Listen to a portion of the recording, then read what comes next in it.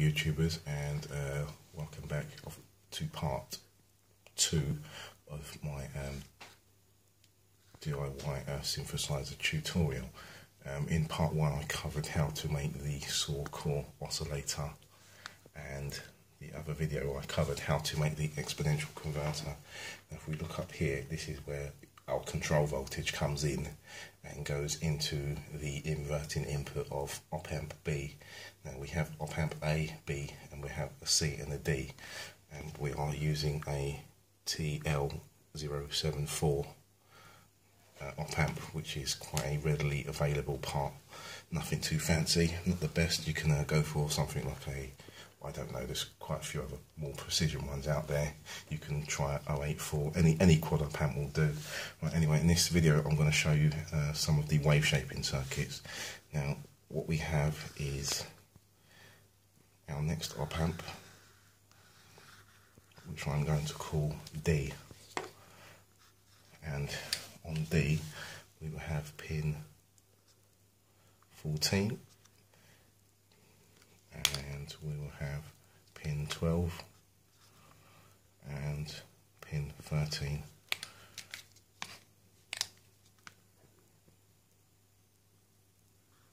Inverting input, non-inverting input. Now this is our saw out from pin 7, as we talked about in the last video, and what we need to do is take a cable or jumper wire round from there, and we need to pop that into pin 13. And you can see the circle I've put there, that is a connection node. Any straight through line is not a connection, as you can see here, we go straight through into pin 6. So we have a connection node there, and again if we come here, we will take from the inverting input 2 resistors, one to the minus voltage and one to the plus rail, and both 100k in value, and that is basically it. Now when we check the output of pin 14, we should have a square wave, which is pretty much at 50% duty cycle. Now what we can do with that is make that a variable pulse stroke square wave. So what we will do is have another connection node and take a cable straight into a potentiometer, and that arrow there is the wiper, is the middle wiper, and we have, so we'll call the wiper 0.2, and each side could be either pin 1 and 3. Now what we'll do is we'll take the inverting input into the middle of that potentiometer, which will look something like so. So we can see we have outside pins and the middle pins, and it really doesn't matter which way round you do this. And what we'll do is take pin 3 to the plus voltage and take pin 1 to the minus voltage. Now this will give us a variable pulse width to the minus voltage. When we turn this potentiometer one way, this will give us a negative pulse stroke square, and when we turn it the other way, we'll get a positive pulse stroke square.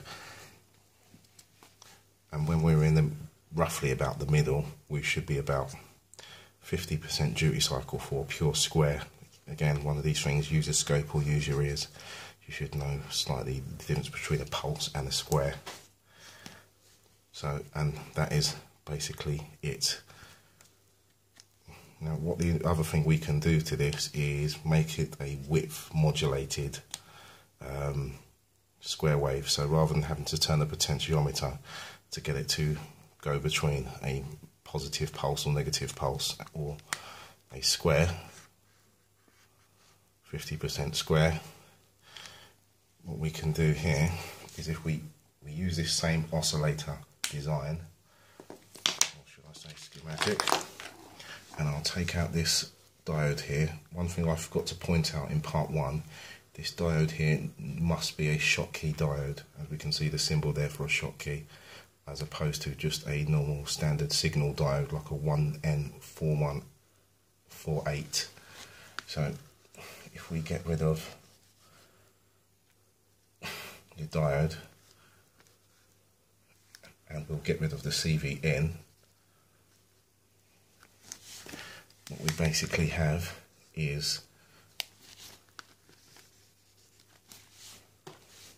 at pin 7 we will get a triangle wave, at pin 1 we'll get a square wave. So what we need for pulse width modulation is the triangle wave, which is mainly used on synthesizers. Some use a sine wave, but here we're going to keep it simple, and this capacitor we're going to give it, say, a value of about 0.1, or should I say 0.1 microfarads, or you can go for 1 microfarads. Now the size of the capacitor rating will pretty much determine the speed. So what we have now, we can have, so if we have C1 and we'll have C1 as say 1 microfarad, or we could go upwards, we'll have an LFO now, so this will be in the very low frequency range. So we can use this low frequency triangle to modulate, directly modulate this pulse, and all we have to do is literally, you can pop a resistor in there if you find the intensity too much, is take the triangle out, resistor into the same node, and that can be any value of your choice. Play it by ear with that one and see what works best. And this triangle wave now will modulate the pulse automatically of our square wave, so we will go between negative and positive going through square, which gives you that thick detuning effect. But before we can get this LFO to work, we must connect pin 6 and pin 1 to a potentiometer. So we'll give that a little variable resistor symbol, and we will take pin 6 here and pin 1 to the wiper, and this here, we'll just call that pin 3, oh, sorry, pin 3 of the potentiometer. If we look at it, say this way, will be non-connected. Depending which way you want it, you can either have either side, but we need to leave one extreme side unconnected. Now you have a variable frequency range, so we can vary the frequency of the actual triangle LFO into the pulse width modulation, and there we go. It's as simple as that.